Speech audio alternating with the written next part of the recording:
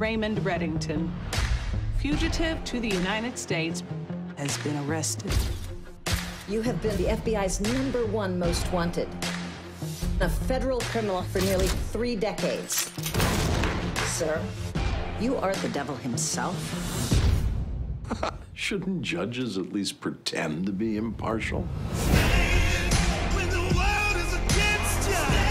Reddington must answer for what he has done. You'll be held in federal prison until we execute you. I have a feeling it's going to be a very good year.